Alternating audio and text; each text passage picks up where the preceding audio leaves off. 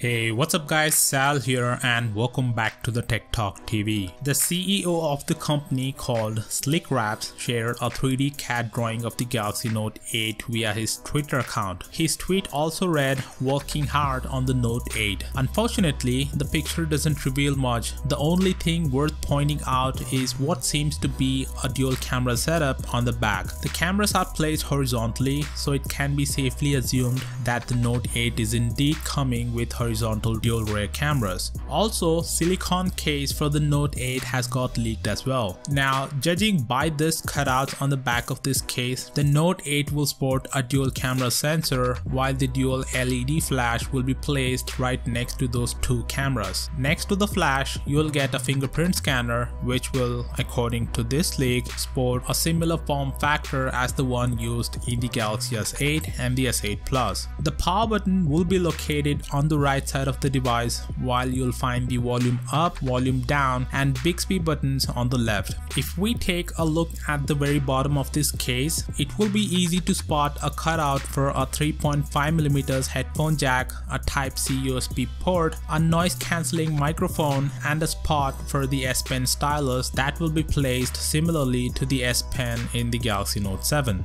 Along with this, a red case for the device has also got leaked, confirming once again that the Note 8 will have the same physical ports as the Galaxy S8 and the S8 Plus. The render also gives more credence to recent reports that the Note 8 will be visually similar to the S8 lineup. With the phablet being rumored to launch in the late August, more details on the device should follow shortly. So subscribe for all the latest coverage on this and I'll see you guys in the next one. Peace out.